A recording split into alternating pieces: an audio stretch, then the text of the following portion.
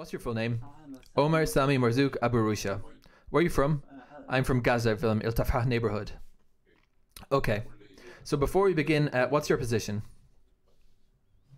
You're from the Nukba, right? The Hamas commandos, yes. And what was your position in the Nukba force? I was a soldier.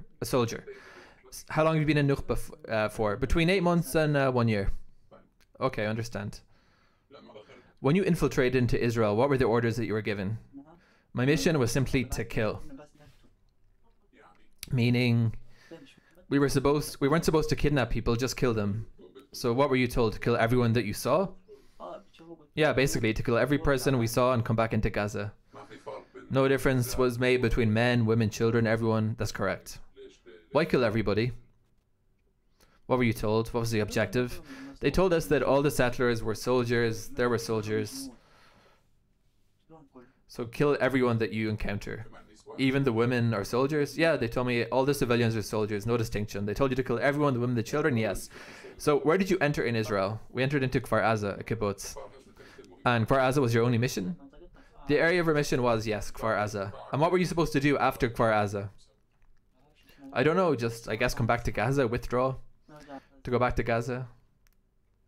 I understand. You said your mission was Kfar Aza, the kibbutz. So tell me about what happened when you got to Kfar Aza, after you made it from Gaza. So we got to the kibbutz, and then we had a guide with us. He wasn't from our team, he had a motorcycle. We were inside the jeep. So we got to Kfar Aza, to the cars. The one on the motorcycle, Mohammed Nader Abisht, he opened the fence on the border of Kfar Aza, the kibbutz's perimeter fence, using an explosive device. So there were our people there, so he opened up the fence for us. And then after we left him, we continued into the kibbutz. We went to the first house. We checked it and there was nothing in there to see. Hamza Azarad burned the exterior room, set it on fire. Okay. Afterwards, someone came out towards the garden in the back with a water hose. Abu Ahmed and Hamza saw him, they shot him and they killed the guy. That's the first thing that occurred. Afterwards, we continued on to the second house. So we fired at the windows, we broke all the glass. We got to the house, we checked it, we didn't find anybody inside.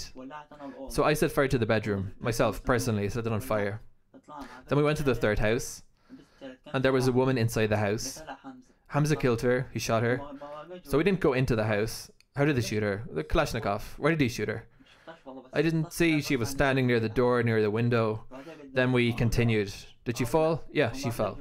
So we didn't go into the houses, we continued. Shooting from the outside, we found another house, we didn't find anyone inside, so we moved on. Afterwards, when we were inside a house for about an hour and a half, we brought a laptop, we turned on the news. We sat there for about an hour and a half. And then 3 settlers came in our direction. Settlers meaning people living in the kibbutz. We saw them, they saw us, and we saw them, so we started shooting. Shooting started. Each one shot towards the other person. I shot at one. I saw him, he had a helmet. I don't know, I just saw the top part of him. I shot at him and he fell.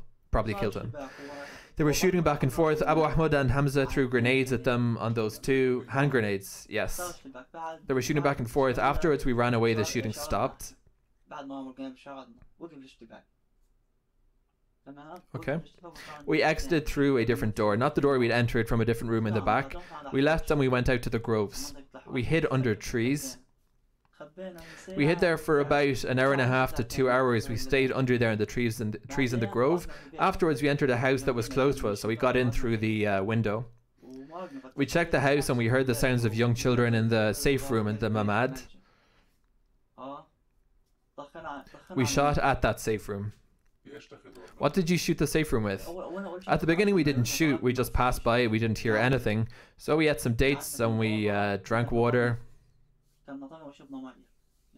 Afterwards we heard sounds coming from that house of young children. What sounds did you hear? We heard young children crying. Can you demonstrate what noises so I can understand? The cries of young children, a young child, something like that. Like what? Imitate it, do it. A child crying. Okay. So I shot, and Ahmed Abu Kamil shot. We shot at the door. Until when? Until we didn't hear noise anymore. You kept shooting until you didn't hear noises? Yep, we didn't hear any noise at that point. Then the army arrived. They were shooting back and forth with the army. You stopped hearing noise. What does that mean? It means the kids had died in the safe room. Afterwards, they were shooting back and forth. for about 10 minutes, and we surrendered. We turned ourselves into the Israeli army. They came in through the windows. We threw grenades at the army at the door. We threw grenades, and the grenades exploded. But after 10 minutes, we surrendered to the IDF. Amr, remind me what your father's name is. Sami. Amr Sami Marzouk Abu Ayoya. And you are from Gaza, which neighborhood? Tafa. And you told me a few days ago that you are in the Nukhba. How long have you been in the Nukhba for? Since when? When did you join? About a year. Before that, I was just a regular platoon member in Al-Qassam Brigade of Hamas. There's a tunnel between the neighborhoods. Not in every neighborhood in Gaza, it's under the neighborhoods, but there's not an opening to our tunnel network in Gaza in literally every neighborhood. The main system of the tunnels in Gaza, where is that located exactly? There's one to Asama and one to Mahata. That's where the main system is. So can you show me? And what's the connection between the tunnels and the hospitals?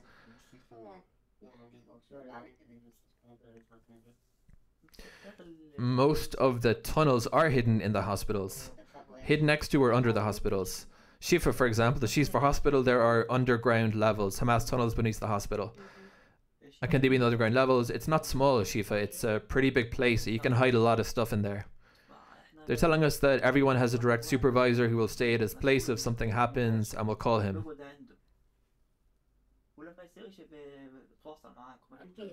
You said, and so I ask, at the time of the bombings of the Israeli military in Gaza, there was no need to hide in the tunnels, but rather in places the Israelis do not strike. Yeah, for example, medical clinics, schools, hospitals, these are the places that you, Israel, strike. So I understand from your words that all matters concerning medical treatment, clinics, hospitals,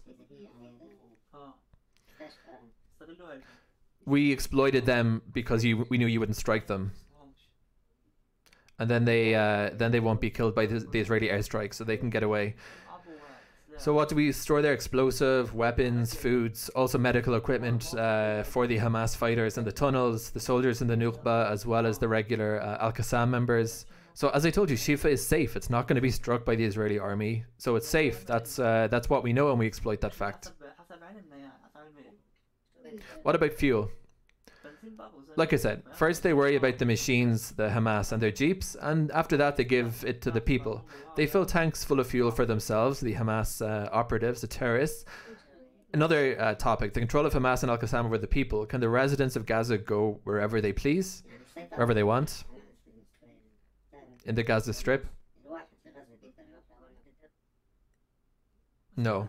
It's forbidden to go into Egypt without the permission first of the Hamas. I want to ask you a question. Is killing children logical according to Muslim religion, according to Islam? No. What did the Prophet Muhammad say regarding this?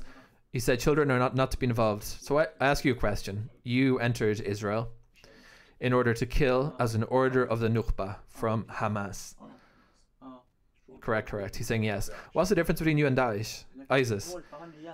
In the things the interrogator showed me, I would say there's no difference here in the things that I was shown. I saw videos worse than ISIS, Daesh. The ones the interrogator showed to me were worse than Daesh. Would your father and mother be proud of those actions you committed?